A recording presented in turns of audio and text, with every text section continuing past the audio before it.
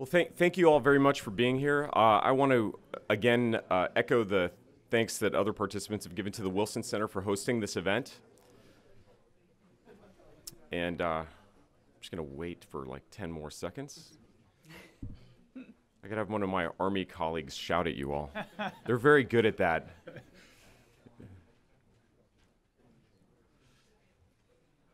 So yes, thanks to the Wilson Center for hosting this event. We really appreciate it. And I want to thank especially also Molly John for her great work in leading this organization, organizing this initiative. Recently I've had this just recurring thing where I always have the slot right before lunch. And I don't know if you guys know this, but there's actually significant research that shows that judges give harsher sentences in sentencing hearings right before lunchtime. So somebody's got it out for me. Like I just want to clarify one thing about our study. Parker did a nice job of talking about it and all the outstanding people who were involved in that. The study really is an independent perspective. Just to be clear, it doesn't represent the views of any particular organization in the U.S. government. This is the Climate Change Implications for the United States Army study. There are copies of the executive summary out front if you'd like to pick those up. And we've conveniently included a QR code. We're so modern, right, where you can scan it and get the full PDF online if you'd like to read the full document. But this being Washington, D.C., nobody reads the full document. So, but the study really is an independent perspective. It's a holistic perspective on a very big question, which is, how is the changing climate going to affect the United States Army for the foreseeable future? An impossible question to answer, right? I mean, even if we knew all of the things that it might do to explore those in detail is impossible. But we took a shot at it, and I think our approach was informed by a couple of things. One is, what can the Army do about these things? And if there was nothing for the Army to do about a specific implication of climate change, we chose not to discuss that very significantly. The other thing is that climate change has effects that are both physical and symbolic. And by that distinction, I want to illustrate that distinction with two stories about war. I'm on the faculty at the War College, although I like to describe myself as a slacker anarchist civilian. Like I am not a military person. People thank me for my service sometimes, and I have to correct them, right? That was a joke. Anyway, don't thank me for my service. So physical consequences. Imagine that you are on the frontiers of the Roman Empire at the end of the 4th century AD, or CE in the current parlance, and all of a sudden you see this vast horde of Goths approaching your outpost. They are rising up against you. This is nearing the end of the Western Roman Empire, and the Goths are kind of the death knell of the Western Empire. Ultimately, they sack Rome at the end of the 4th century, at the end of the 5th century CE. But at the end of the 4th century CE, they show up and they become a big problem. They start destabilizing the empire. Why are they here? Like, what's changed? Well, it turns out that there's this other group, the Huns. You may have heard of them. Attila in particular, right? So where'd they come from? The Huns were these people who came from the Asian steppe, probably Kazakhstan. We don't know exactly. They don't have a great written history in their early history. And during the 4th century, there was a prolonged period of drought on the steppe. The Huns were a pastoral people, and their animals needed grass to survive. So they left their home territories and started moving west. They were accomplished warriors, and as they moved west, what were they doing? They weren't showing up and asking for permission to use the grasslands of the people who were inhabiting those areas, right? They started just driving these people before them. And ultimately, they reach the eastern part of modern Europe, and they're driving the Goths out of their lands. And the Goths are showing up and creating problems for the Romans. And so you have this cascading effect of security problem for the Roman Empire that is arising from essentially a climatological phenomenon on the steppe. It's a big deal, okay? it is interesting how, nevertheless, like when we know, in Sharon's comments earlier about climate and famine and how war and famine kind of go together, it's amazing how being a part of a national security institution, how seldom we actually talk about these kinds of things as the causes of war or reasons to fight. And I'm going to kind of come back to that in a bit. The second part of this is about symbols. And how many of you have been to Gettysburg, the battlefield? Okay. So there was a battle there. You may have heard of it. So there's this battle in 1863. And on the second day of the battle, there's a place on the field. There's a great monument on Cemetery Ridge to the 1st Minnesota Regiment. And if you know the history of the Battle of Gettysburg, you know that the 1st Minnesota Regiment has this incredible role to play in the battle. And I cannot do better than the great author Shelby Foote in describing this event on the battlefield. So what's happened is General Sickles, who's a New Yorker, who was a really incompetent leader, okay, he's put his unit in a difficult position. They're ahead of the line. You don't want to sort of get out of line, essentially, when you're a part of an extended line. They get attacked and routed, creating this gap in the Union line. General Winfield Scott Hancock, who was a very competent general officer in the Army, he shows up. He sees this gap that this large Confederate force is about to exploit. And of course, once a gap is created, if the opponent can get through it, they can sort of roll up your line from the sides. Creates a problem. This is a potentially decisive moment in the battle. So this is the setup, and here's General Winfield Scott Hancock arrives, and he sees this regiment, okay? This is a regiment of about 250 guys. And he sees charging, like the equivalent of 8 of these on the Confederate side are approaching. So Hancock, what regiment is this? Hancock asked the officer at the head of the column moving toward him on the slope. 1st Minnesota, Colonel William Colville replied. Hancock nodded. Colonel, do you see those colors?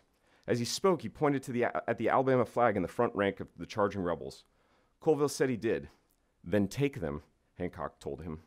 Quickly, although scarcely a man among them could have failed to see what was being asked of him, the Minnesotans deployed on the slope. 262 men present for duty and charging headlong down it, bayonets fixed, struck the center of the long gray line of 5 Confederate regiments.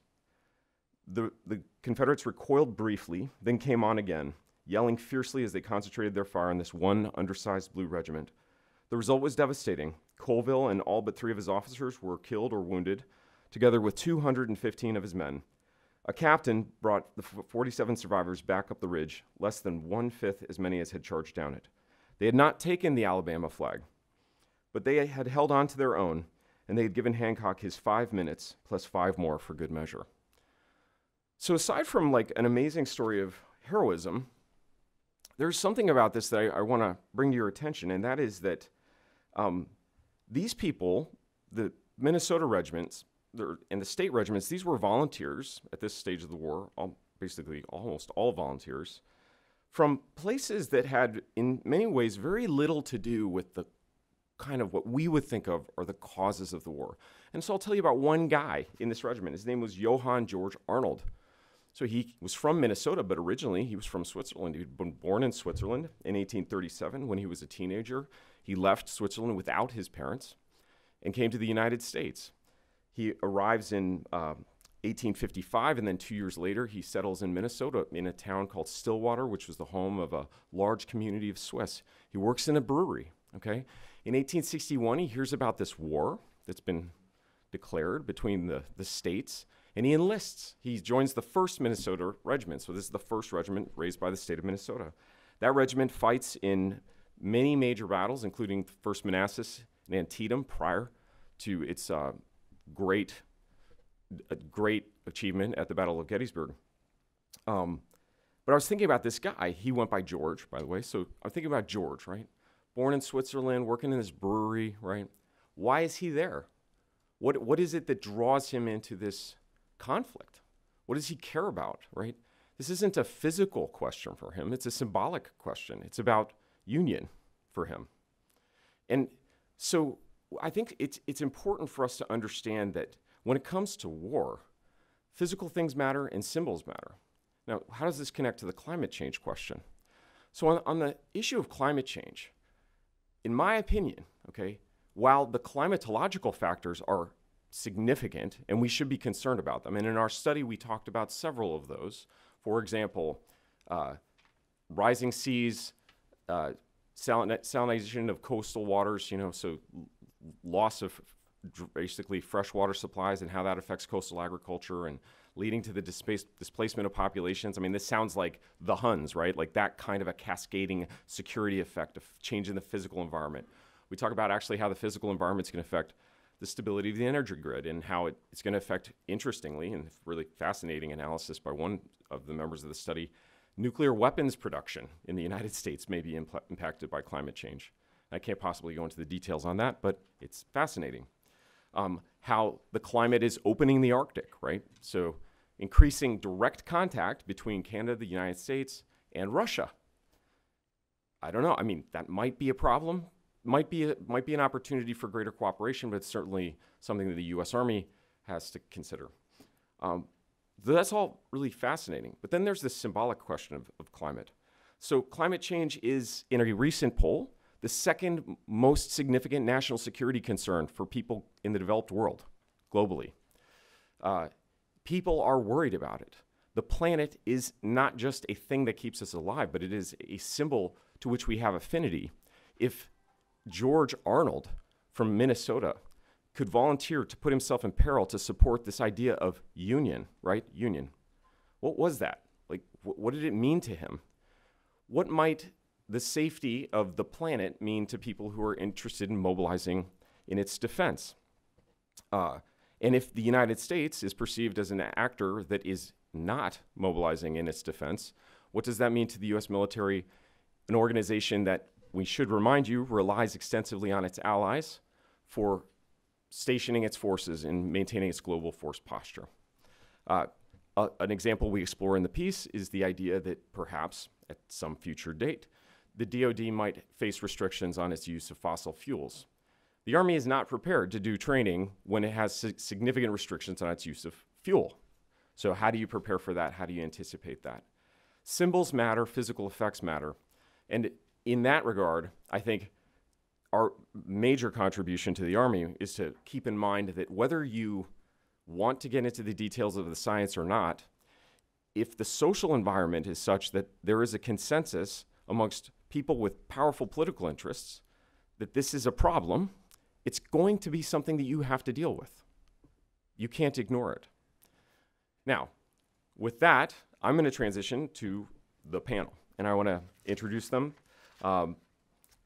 So this is a great group. First of all, I want to thank you all for coming.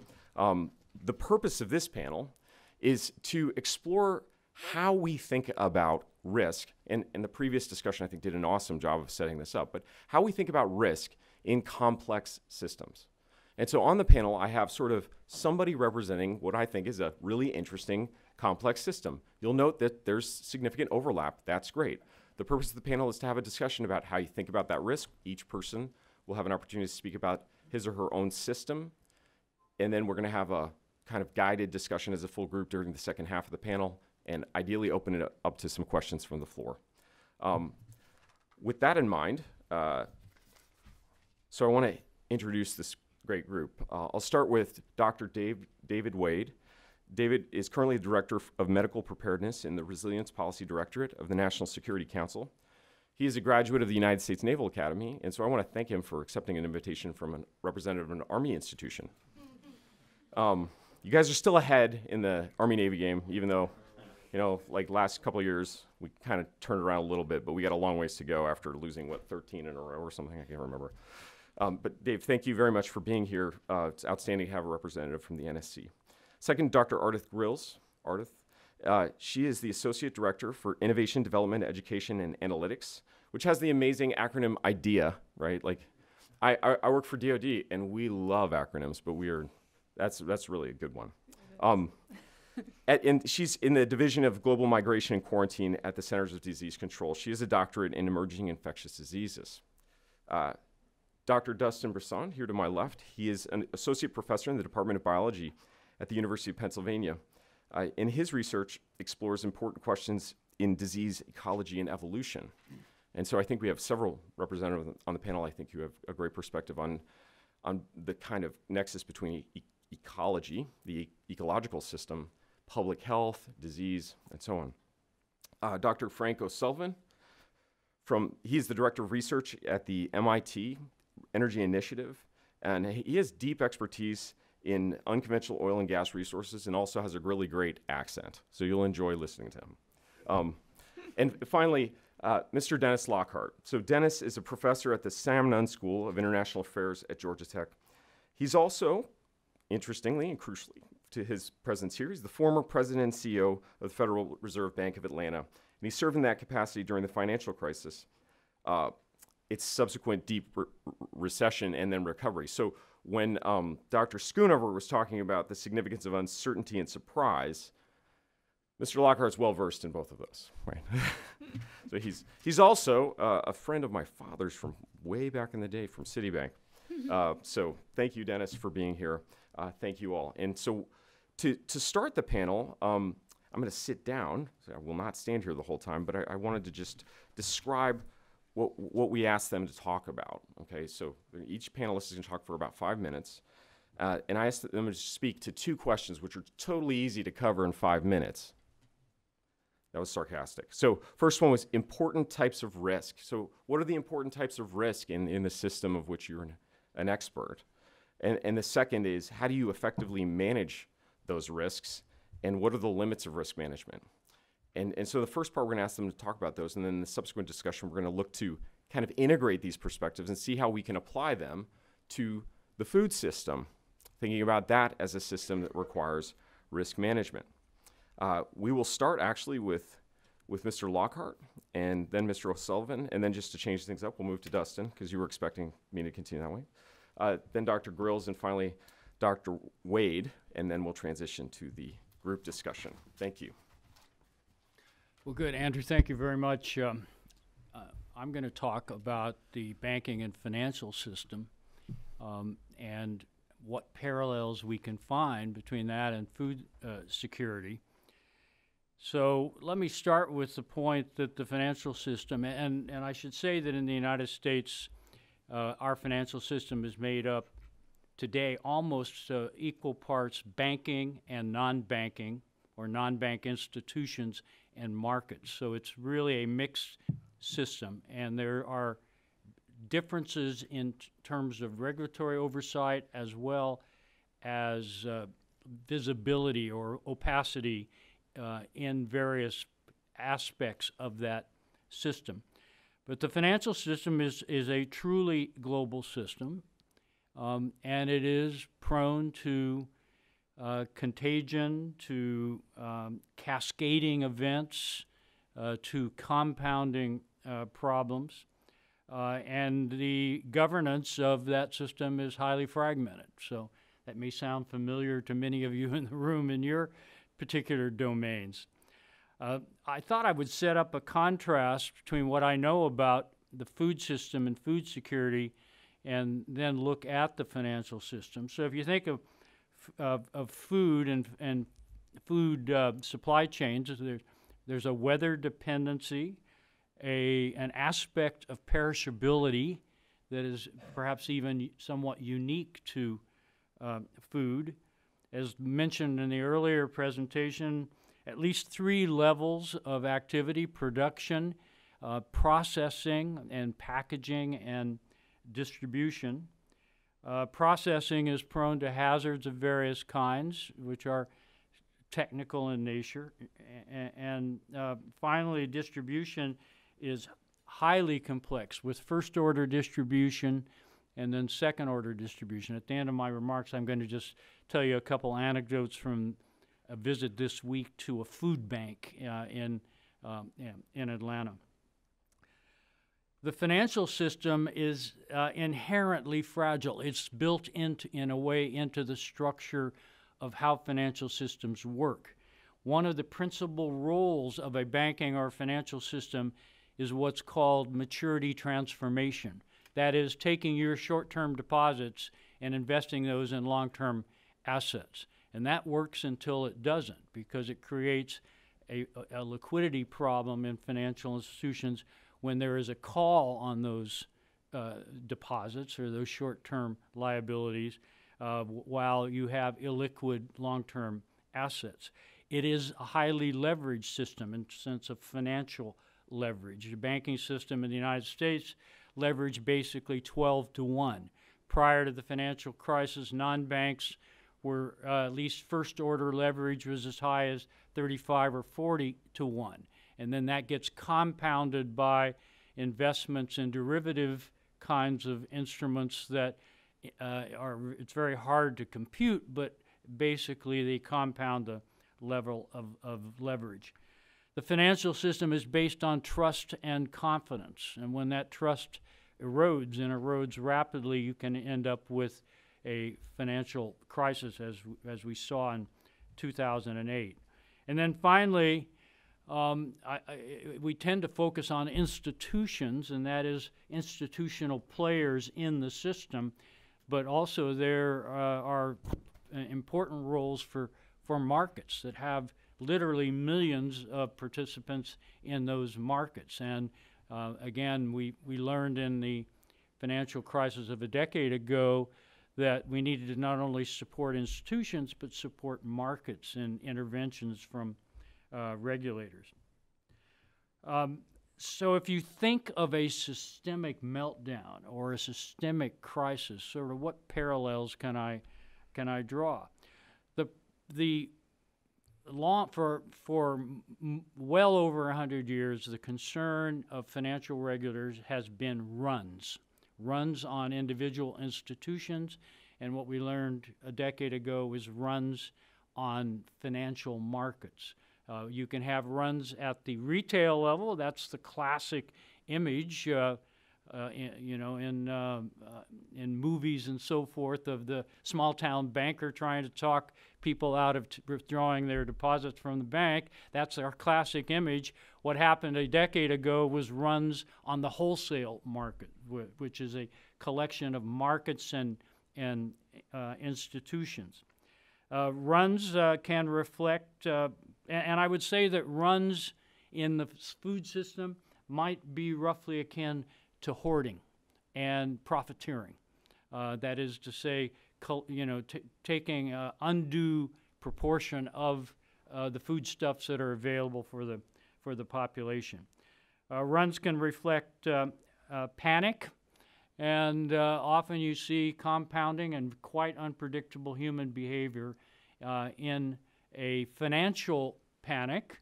And again, I think one of the concerns in the food system would be the human behavior that results in some form of panic of a populace in an affected area. Illiquidity may be roughly akin to perishability, and that is to say, illiquidity of financial institutions is when they suddenly cannot meet their obligations based upon the liquidity of the assets they've invested in. I touched on that a little bit earlier. The financial system is a network of counterparty relationships which involves counterparty risks, meaning what is the condition of the party you're doing business with. And again, we learned how difficult it is to map this when there are first-order relationships, and then your counterparty has counterparties, and they have counterparties, and that the weakness of a link in that chain can cascade to become a full-blown financial problem or a financial crisis. And as I said, the financial system is prone to contagion when something goes wrong at the speed of clicks. So participants in financial markets who get scared can basically click their way out of an exposure, and that can be a tremendous accelerant to what happens in a financial crisis. Well, we don't really need to theorize too much because 10 years ago we had a full-blown financial crisis. And actually Ben Bernanke, Tim Geithner, and Hank Paulson have just 2 or 3 weeks ago published a book which is a 10-year look back at what happened during that period. And on the plane up last night, I was reading their book. A lot of it's familiar to me because I lived part of that history. But there were some lessons from that financial crisis that they point to that may have relevance to our look here at food security. First, early recognition. It is extremely difficult to recognize what exactly is going on at the beginning of a crisis. The agencies involved who are going to be expected to react need a tool bag and at the same time need inevitably an ability and authority, legal authority, to improvise. And maybe somewhat unique to financial systems is the notion of moral hazard, and that is if you react quickly and you bail out participants, then you have changed the incentives system for, or incentive structure for what you would call prudent behavior.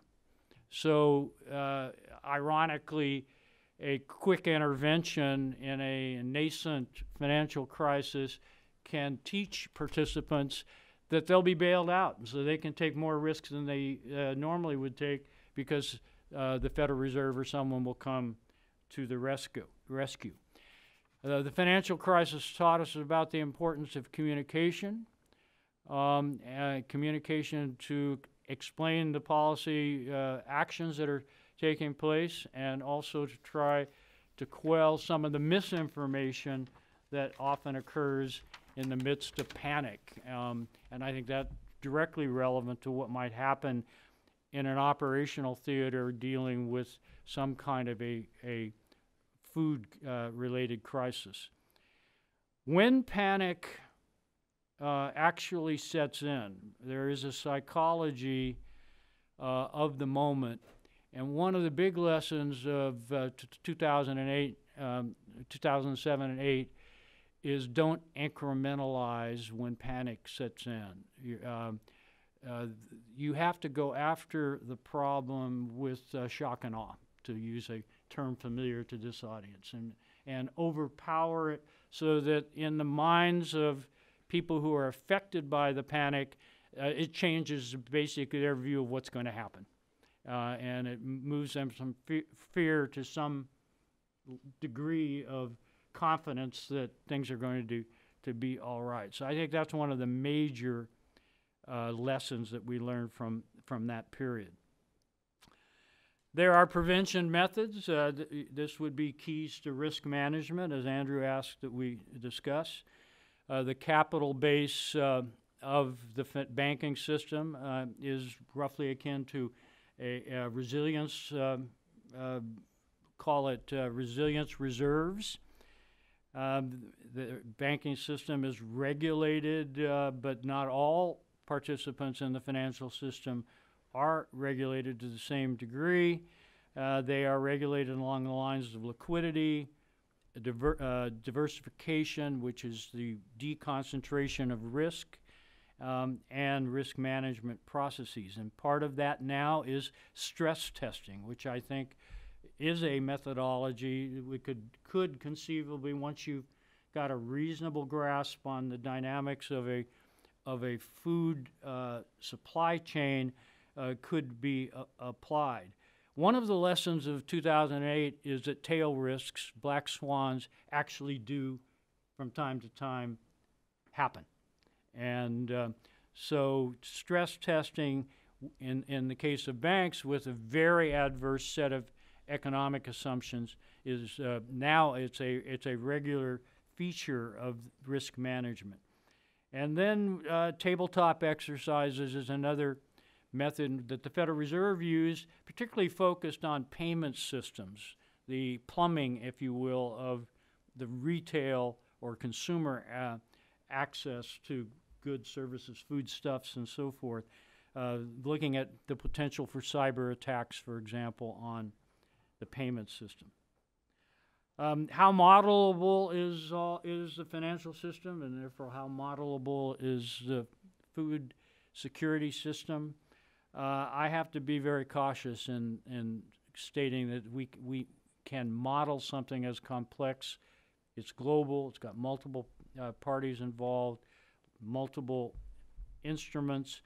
I always used models, macroeconomic models, as tools to inform judgment, but not necessarily giving answers in themselves. I attended a conference out at Stanford on a monetary policy conference just earlier this month, and there was a presentation on essentially an assembly of 120 different macroeconomic models that are tracked for their predictive capacity. So that gives you an idea of how much reliance on a single model macroeconomists are prepared to make these days. So if you have 120 of them, maybe you can, on average, get to an answer of what might happen. So Dennis, like maybe final remarks. Okay. I just want to make two final comments. One, we learned a lot from Katrina, which I think might very well be analogous to an operational theater abroad or domestically in a food security crisis. There was a breakdown of the payment system. Essentially, in Katrina, people went from ATMs to lack of cash to barter, basically. So you went to fundamental ways of getting access to food and water. People were moving, so putting remedies into where they were was irrelevant when people were migrating and moving, and I think Ardith will talk a little bit about that. And there was very poor coordination of responders. Federal Reserve people who were trying to get cash to people so they could buy food and water were looked at cross-eyed by FEMA, who had never heard of the Federal Reserve and had no idea of what we were there to do in that crisis. Finally, just in my visit earlier this week to a food bank in Atlanta, the Atlanta Community Food Bank, they talked a lot about urban variability, and I think food security is going to have an urban dimension to it, and in a steady state within any given urban area, there is enormous variability of food security today. Atlanta's about 6 million people. 785,000 are viewed as food insecure. And the second point was you need to think in terms of different demographic groups. Children and elderly are more vulnerable in a food insecure situation than maybe just pure adults. And finally, distribution points are quite unconventional when you think of the second layer of food distribution to the poor, to the food insecure in an urban environment, using churches and other institutions that you would not conventionally think were part of the system. So I'll leave it at that. Thank you. Frank? So thank you, Dennis, and thank you, Andrew, for the invitation. So when Andrew asked me to come and make some remarks with respect to risk in the context of energy systems, I was taken aback slightly, because it really is an enormously complex topic. And so from the point of view of my remarks here, I think to be kind of try and make them tangible, I'm going to limit myself somewhat to the power system rather than the broader energy system. And the power system is particularly interesting from the point of view of risk and considering risk for a number of reasons. The first is that it is probably the most complicated machine on Earth. So from a technical point of view, it is a remarkably complex system. But on top of that is layered the fact that it is vital for human well-being at the broadest possible sense, a huge driver of the economy, and an enabler, key enabler of national security. And it does all of this, crucially, with perhaps the most exquisite supply chain ever created. So to date, for more than 100 years, this system has operated without effectively any storage, any short-term storage broadly available. We have had to rely on the grid to meet supply and demand effectively instantaneously. And therefore, when you step back and you look at a system like that, I think most people are really surprised at how robust and effective it has proven to be over the years. In the United States, we don't actually just have one system. We have 3 machines. We have what's called the Eastern Interconnection, the Western Interconnection, and then, of course, Texas is its own interconnection. But within those systems, so here in DC, for example, we're within the Eastern Interconnection. Every generator that's generating power, all this electricity, every machine is exactly synchronized. So they are synchronized, generating at the same phase instantaneously. And that's really, really remarkable. So when we step back and we begin to consider risk and risk structure across that particular machine, we really have to start there at the kind of the technical basis. But we also have to consider multiple layers of risk at the commercial level and at the regulatory level and so on. And to add to that complexity, we also have a situation today where the system itself, its fundamental fabric, is changing very profoundly. It's changing in a manner that really over the next 10 or 15 years will utterly reshape how electricity services are provided. And along with that, how we think about risk is evolving. We see both opportunities to mitigate risk, and we see a whole host of new risks that are beginning to emerge. So there are many parallels here with respect to the energy-water nexus, with respect to the food and water nexus, with respect to food and climate nexus, and so on and so forth. And we'll draw that out in a little bit later, I'm sure. But I just want to spend a little bit of time diving into some of the specific technical and commercial risks that we currently face with respect to the electricity system, then speak a little bit about how they're evolving and how we're looking to mitigate them and so on. So first on the technical side. So as I said, we have a system that operates in a very delicate balance. And that system has a value chain that is essentially made up of four elements. So we've generation, the generation component of the system. We have high voltage transmission, so the grid, as people think about it, the large pylons. We have the distribution system, so the real network that wires every individual building together. And then finally, we have end use and the customer, the so-called behind the meter world. Across that entire spectrum, each one of those have their own physical vulnerabilities, have their own commercial vulnerabilities, and so on and so forth. What's most interesting at the moment for this system, from a technical point of view, as I said, is that there is now a new suite of technologies beginning to be introduced to the system. So I speak about things like intermittent renewables that alter in a very fundamental way the technical challenge of maintaining that system within the kind of operational profile that it requires. So historically, we have relied on generation plants, coal, nuclear-powered plants, gas-fired plants, and so on, which have dispatchable capacities or capabilities. So as demand varies, we can basically turn the throttles up and down in order to ensure that we balance supply and demand. With intermittent renewables, things are changing. You basically have to deal with the power when you get it, and when you don't get it, you need to somehow meet the balance of demand with some other resource. Now, at the moment, the relative role of these intermittent resources on the system is, I would say, modest for the most part. Instantaneously, it can be significantly larger in places. But we are moving inevitably towards a situation where these resources are going to play a much larger role. And that's not because of climate change policies, trying to address climate change and so on. That is because today, in the United States, the lowest cost mechanism for delivering a megawatt hour of electricity of new capacity to the system is in building wind or solar facilities.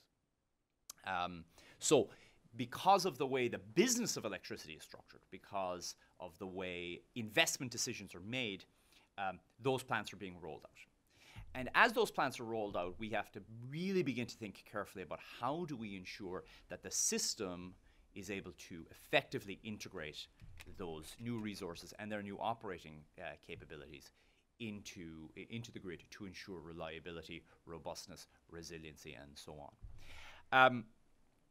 I think we're at a point today in achieving that goal that's really not very satisfactory. And the reason for that is that though we have one singular machine in the Eastern Interconnect, for example, we have literally hundreds of individual kind of layers of regulatory oversight and so on, both technically and from a policy point of view, that shape this.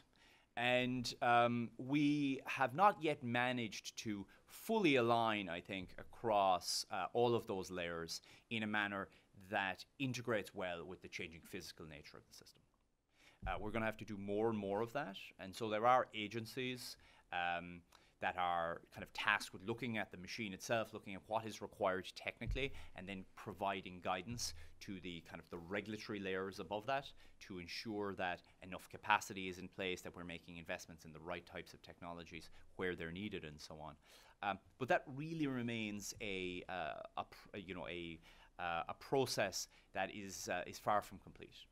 And indeed, I think it's a process that's maybe falling behind, because what we're seeing is an acceleration in the deployment of these new technologies, both at the generation and indeed increasingly at the distribution side of the system and at the end use side of the system. That acceleration in technology deployment is not being met by kind of an acceleration of the fit for purposeness of the regulatory layers. It's a big risk that we're trying to contend with today, and we're going to have to do more to more work in that respect. Now, with all of that said, the technologies that are being rolled out, they have their benefits. So, I mentioned wind and solar. There are some drawbacks there. The benefits are that it reduces fuel security risks in many respects. It certainly reduces environmental impact risks. And indeed, particularly for solar, you have now the opportunity to deploy in a very large scale distributed generation. And by being able to push distributed generation into the system, onto the grids, you alter fundamentally the structures of the value chain in a way that, if appropriately coordinated, can actually aid resiliency. So, speaking to more significant weather events and so on and so forth, there's now a lot of focus amongst users in terms of adding robustness and resiliency to their individual energy supplies, to their individual electricity supplies. And these new technologies do provide a mechanism for achieving that. As I said again, the challenge there is, can that be achieved in a coordinated manner across the various layers and across the various stakeholders of the system? Just one final point then on the commercial side. So on the commercial side, what we've had for managing risk over decades now have been financial products, hedges, and so on and so forth, and market structures. And they've worked very well in delivering a very cost-effective solution in terms of energy and electricity services to this country. The electricity system today, for example, will deliver you energy at 1,000th the cost of the equivalent kind of battery that you would buy at the store, for example. So the electricity that we receive is an incredibly cheap commodity, and that has been made possible by having kind of an exquisitely complex and effective set of commercial layers on top of the physical system. We are also now having to, though, evolve those systems in order to better fit and better mesh with the changing technical nature of the system. So thank you. Thanks, Frank. Dustin? Right. So I really appreciate being here. This is quite a different group than I usually interact with. But saying that, I've been really impressed with the sort of systems approach thinking that I've seen in the previous panel and in this panel, which is the way that I usually approach things as well. So I usually look at the way that pathogens or parasites affect ecological communities or populations. And that really is sort of this network approach, just like we saw in the last panel that was discussed quite a bit. But I really just look at sort of the biological system. So the way that I see risk to a large degree is how do perturbations of areas of a network affect the system as a whole? And to manage risk is effectively, can you predict how any particular perturbation will affect some other part of the system? I should say that one of the impressive parts that I've seen so far today is that there is this kind of tendency towards simplicity. You take a system and you try to identify individual parts that seem important and then focus on those individual parts repeatedly and only look at the direct effects on those focal parts. And I feel like this group at least has gone the opposite direction, which I believe to be the correct direction, and that is keeping the entire system in perspective as you work through it, not just focusing on individual parts. And the reason I think that's particularly important, and we see that quite a bit in ecological systems, is that the parts are highly interconnected, and there's very often higher order effects. So you affect one system, and there's not a direct impact on something that you might care about, but several higher order compounding effects, which can be multiplicative. And in that way, you can have a really drastic effect on one aspect of the system that doesn't seem connected to the perturbation in some other part of the system. I should also point out that a lot of what I had planned to say was repeated in the first part of the panel, so I'm going to keep my comments relatively short. I hope relatively short. What I can say though, or what I'd like to point out is for us, for managing risk in an ecological context is really about information and knowledge, which was also brought up in the previous panel. So the more we know about how things are interconnected and what are the direct but also higher order effects will allow us to predict how anything could happen. And while the systems might be quite complex, when you don't have to know everything, but when you know quite a bit, the systems are actually quite predictable in context. So that is, as long as you know all of the players or a lot of the players, you can pretty well predict things, how any particular perturbation might affect anything. We've seen that with a number of systems, and this is something that we do quite a bit, where we take even moderate predictions of future climate or landscape effects and can relatively well predict how any particular system might change given those respects or those changes.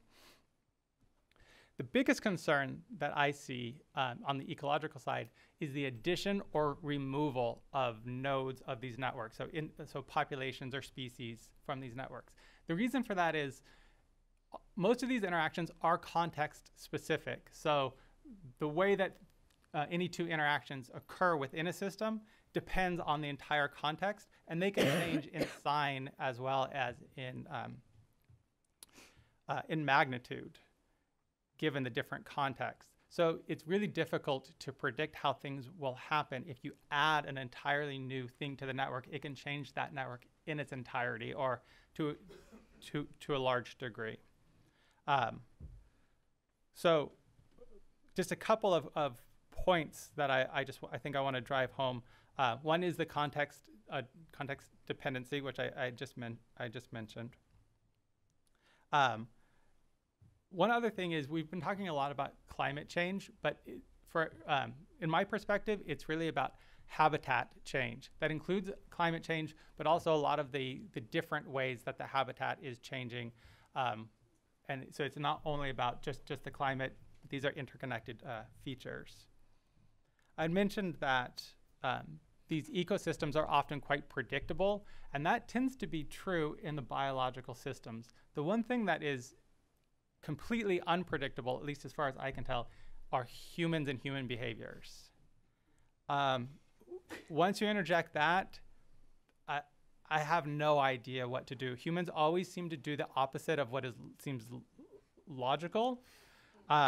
which is frustrating from a modeling perspective, but it is probably interesting, and this is where I think the main complexity or the main difficulties come in, is how humans will actually do things. So I just want to bring one, I think illustrative example of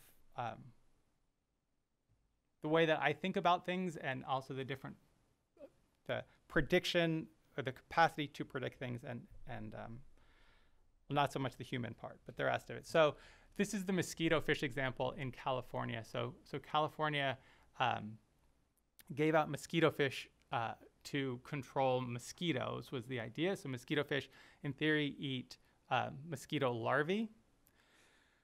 And so if you put mosquito fish into systems, you would expect that mosquito levels should drop. What ended up happening was that mosquito fish prefer to eat amphibian eggs, frog eggs, for example. And so in some systems where frogs are not particularly important, there are not very many frogs, adding mosquito fish to these systems did in fact reduce mosquito levels quite well.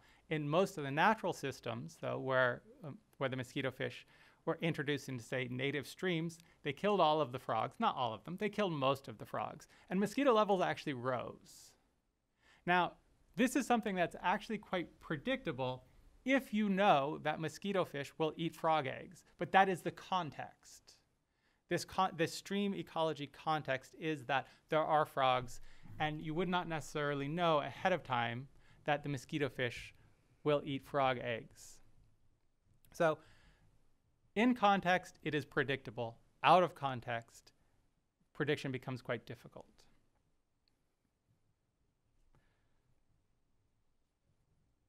The last thing I want to say, and this is sort of off the topic, but this is a practical point. I think in order to mitigate risk most effectively, it's important to get the interests of the players who are involved aligned. If you can get everyone to be incentivized to cooperate, if it is in their best interest to play well, you're much more likely to be successful than if it's a pure competition system where the incentives are to cheat, to get the most out of this system yourself.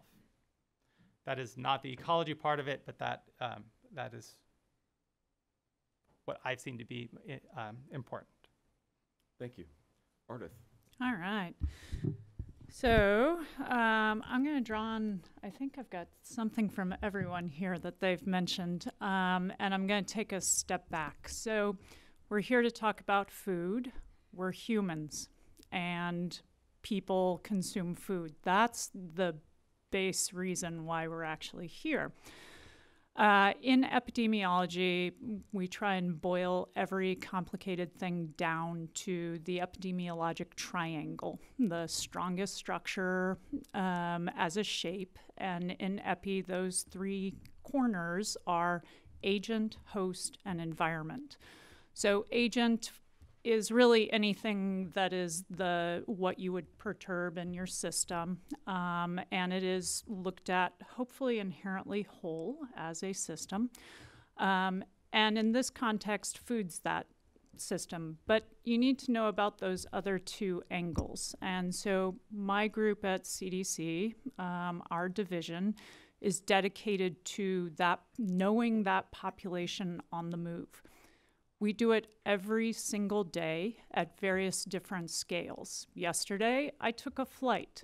I then hopped on the metro. Today, I took an Uber. You all did very much the same at various different scales.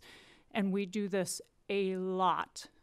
So much so that I'm going to read some of these facts just so that you can understand why this is such a risky engagement. We have 4.6 billion passengers on scheduled flights in 2019, commercially scheduled flights. For the United States alone, 500,000 people arrive from international destinations every single day. That's 120 million people coming into the United States. In fiscal year 2018, Customs and Border Protection, right next door, processed 700,000 people every single day coming across a land border. So that's just the context of that movement. Now, interject into that space a vulnerable population, and a population that's not only vulnerable for their own inherent being human and having individual factors contributing to that vulnerability, but also then communicable disease.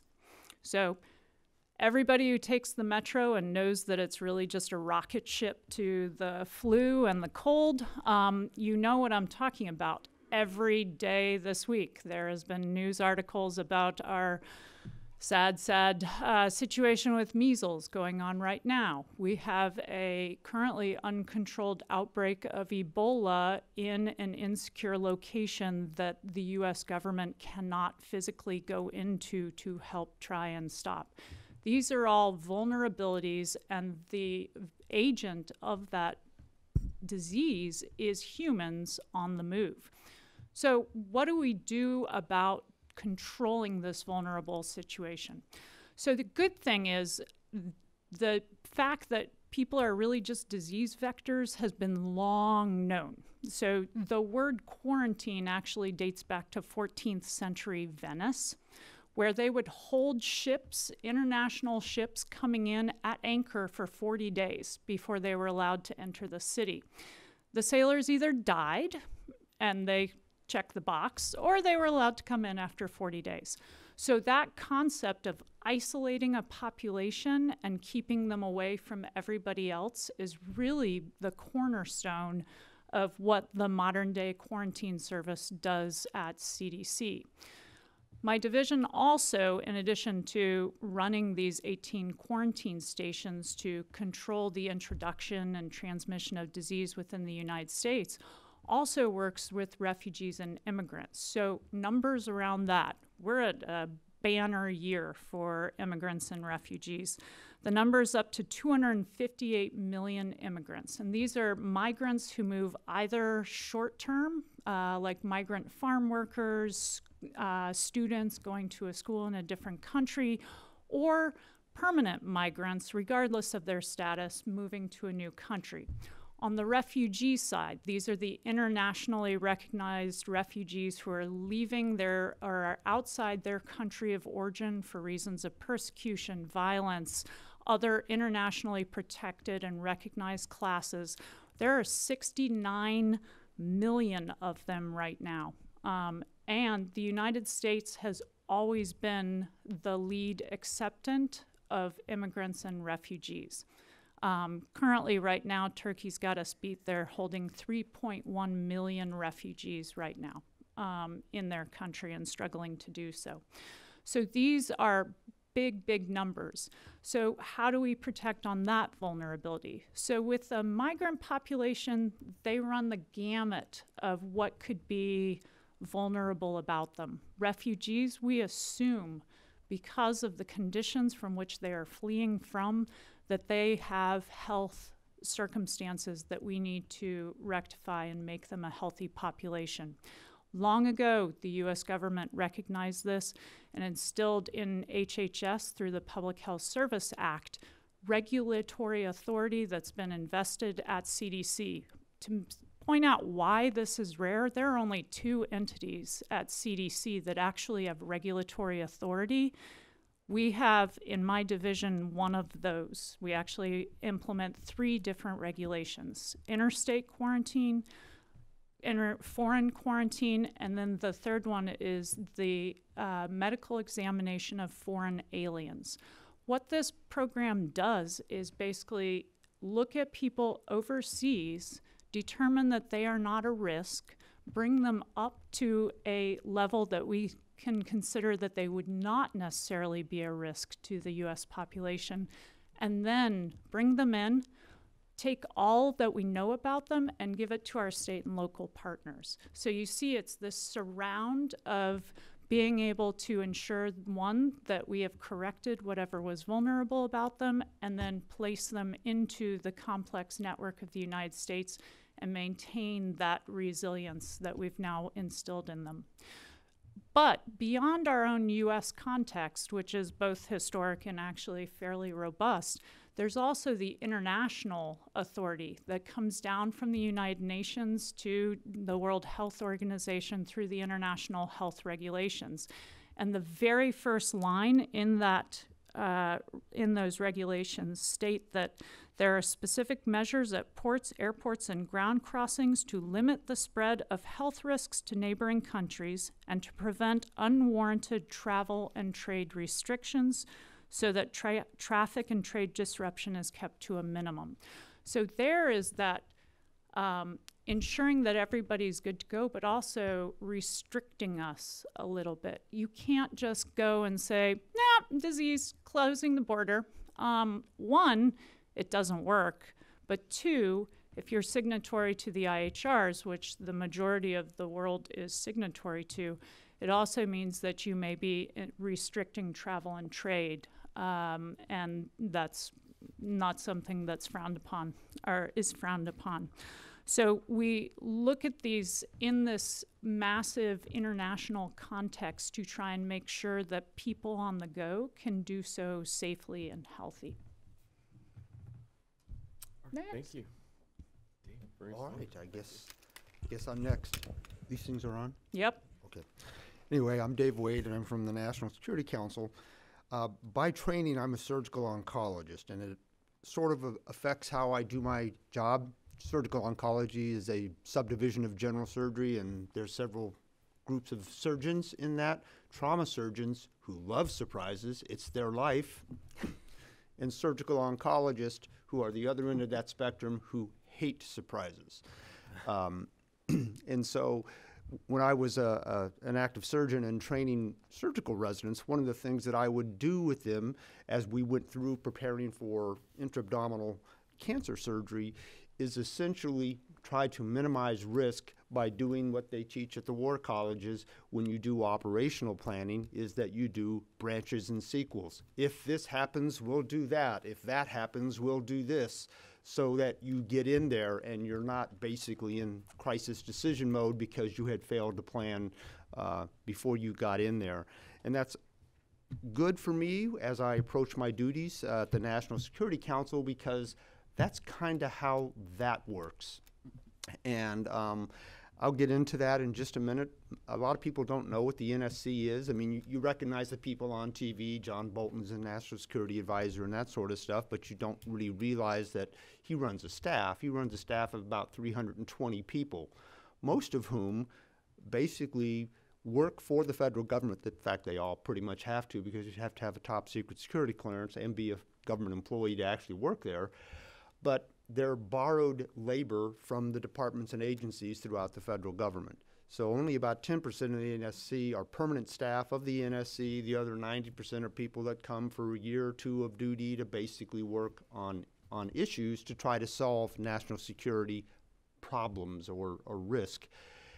And the beauty of that, and it's kind of inspiring in the sense when you actually get to see that work, is that there's a lot of people throughout the government that truly are subject matter experts. They're running around at the GS 14, 15 level who have master's or doctoral degrees who are really very smart about their particular niche of what they do. And some of the folks who are up here are seeing that. And the power of the NSC when it approaches problem solving is not that we can compel departments and agencies to do things. We don't have that statutory authority. Our only authority is to really to make people come to meetings. So when we say we have a problem and we're going to round up the interagency to address that issue, we can sort of strong arm the departments and agencies, including my colleague sitting right to my left, to actually come to meetings to help us solve problems. And in that process, what you do is try to find the best solutions, policy options that then get ratcheted up the chain of command from the subject matter experts to assistant secretary level, to deputy secretary level, to the secretary levels of the departments and agencies. And if all of that meets in concurrence, then we have new policy that affects national security. And so I just wanted to sort of give you that background on how that works. And the way that we sort of do it, and the reason I got on this panel, is food and agriculture defense is part of my portfolio. Now, you would wonder why on earth is a surgical oncologist doing that? It's just, I got the job, the portfolio comes with the territory, and so you better get used to it. But one of the things that I started to do, I've been there now for about 5-6 months, is since this is part of my portfolio, is actually look at that, and we have a lot of vulnerabilities related to food and agriculture, and we've heard that, I think, throughout this morning. I'm not going to go into too much detail on that. One of the things that we have done is we start to basically compel departments and agencies to come and help us solve these problems. And looking at defense of food and agriculture is we've sort of come to realize that it's not just food and ag, we got to drag water in there. So when we actually at the NSC talk about defense of food and agriculture, it's defense of food, agriculture, and water, because without the water, you're not going to be doing agriculture or food. And so that's part of how we do that. Our approach to sort of risk management, again, is something that you find right out of the war colleges when they do what they call risk matrix tables. And you've all seen those. You may not have realized what it is. It's essentially probability tables on one axis, low probability, high probability, consequence on the other axis, which is, low consequence, high consequence. And when you look at a problem to try to solve it, you can't reduce risk to zero. It's not possible in the military, and it's probably not possible in the food ag business. What you have to do is make those compromises as you look at that consequence probability matrix and say, realistically, what can we do from not only a financial standpoint and trying to mitigate risk, because finances come into that decision-making process, but also understanding, especially in food ag in the United States, the overwhelming majority of that capability in our system is in the private sector. And we don't have a command-directed economy.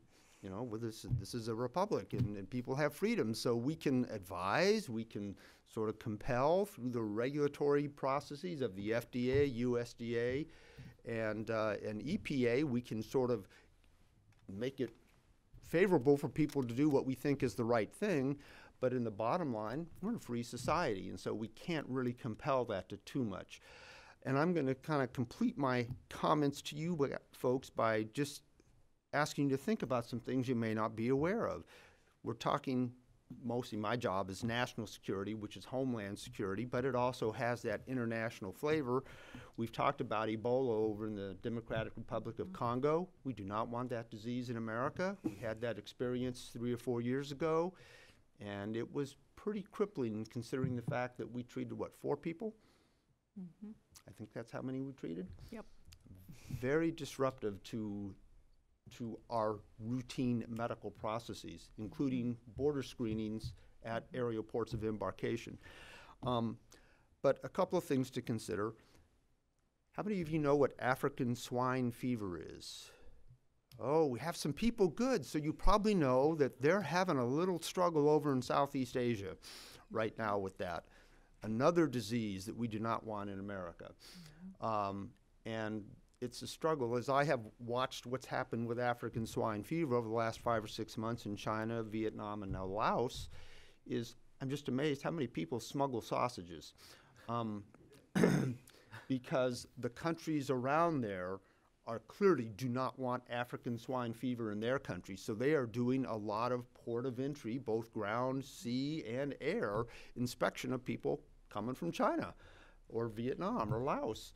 And it's amazing how many people basically smuggle sausages in their luggage, and which they get caught.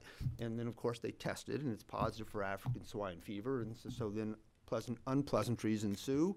So it's just amazing. But those are the sorts of things that are of a concern and certainly cause my colleagues in the interagency, to have a little loss of sleep at night. For those of you that were wondering, USDA is very aware of this issue, and they are starting initiatives now to try to keep African swine fever out of America through our aerial and maritime ports of entry. But again, that's one of those sorts of risks. Another thing to think about is how many people know what CRISPR technology is? Oh, gosh, you guys are really, that is something that is essentially all about genetically modified foods. We think about it in terms of treating diseases, which is a good thing, but it is equally big in the plant world in terms of genetically modified foods. And an interesting thing about that is this is evolving technology. Everybody kind of wants to get to race to the front so they can have it. About 15 years ago, I lived in Great Britain, and I lived there for 2 years, so I'd listen to the BBC down in my kitchen.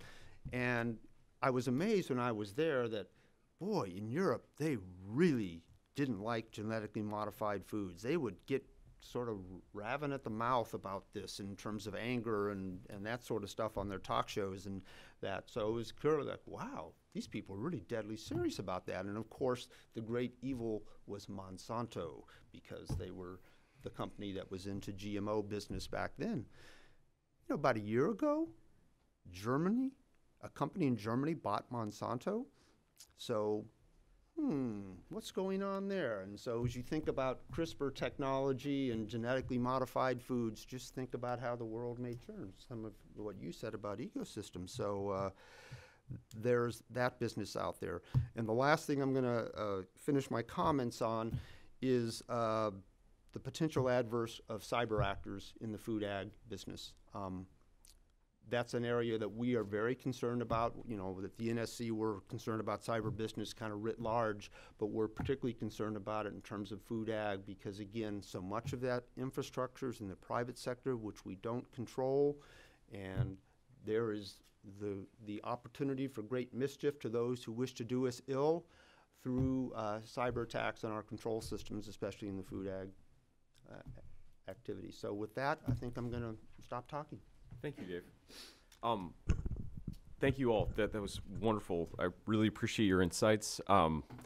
So in the interest of time, I think what I'm going to do is just very briefly summarize a few things that came out from the comments. We have the breakouts this afternoon.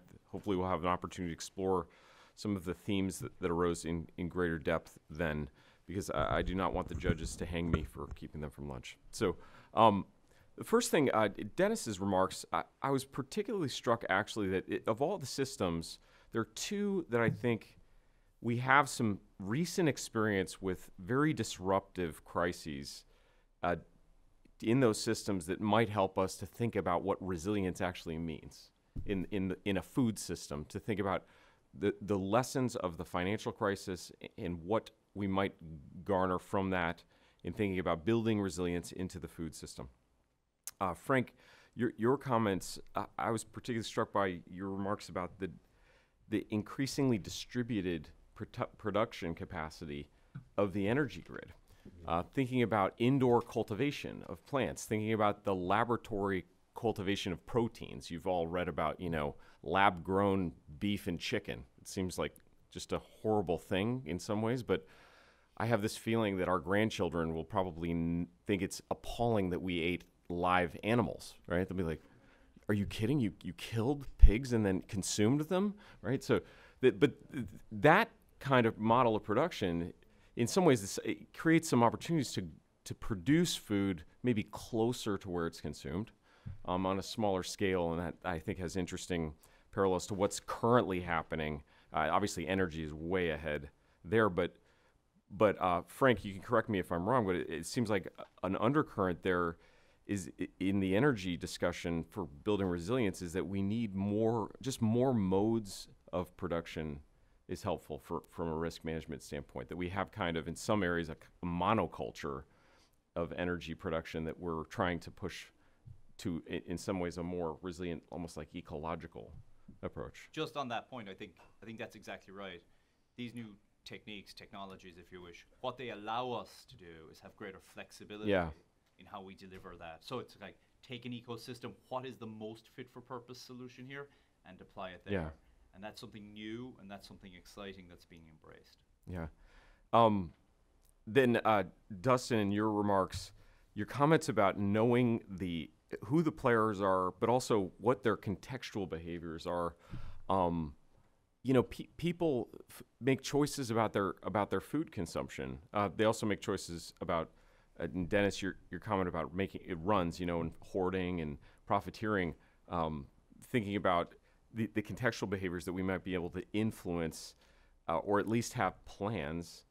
Dave, your point about branches and sequels, to have some plans in place to think about how we could influence people's behaviors to prevent those kinds of events. When I was in graduate school in Boston, we had a major snowstorm, and the local Shaw's grocery store did not get food supplied for like 48 hours.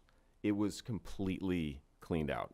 I mean, with a 48-hour disruption. And I don't know what the stats are, if any of you guys know, but the average American household does not really have a whole lot of resilience when it comes to losing immediate access to food, which became apparent in that event. Because fortunately, I didn't have to. My wife was very good about this. She always had like a couple of weeks worth of stuff, so we didn't have to run to the grocery store thinking that there wouldn't be food. But and then a final couple points on this question of regulatory. Ardith, your point about regulation.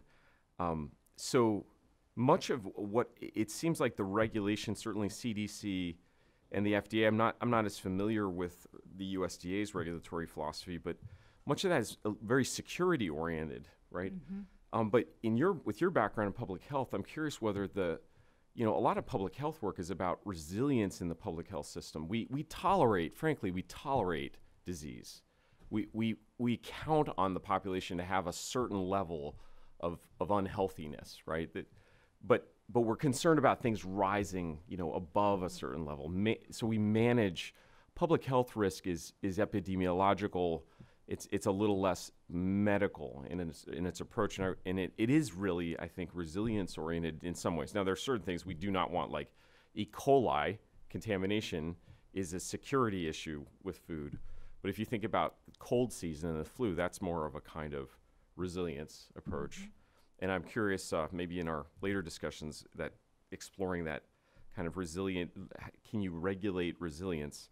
And then finally, Dave, your comments on the private sector, and the absolute necessity of working with the private sector and managing this issue, because as you pointed out, the U.S. government doesn't sell food, really, not to the American citizens. And so its role, what can the government do in working with the private sector to advance effective preparation for this, I think is really essential. So panelists, thank you all very much for your participation and your comments. And as I said, hopefully later we'll be able to explore these in greater detail. And thanks for your attention.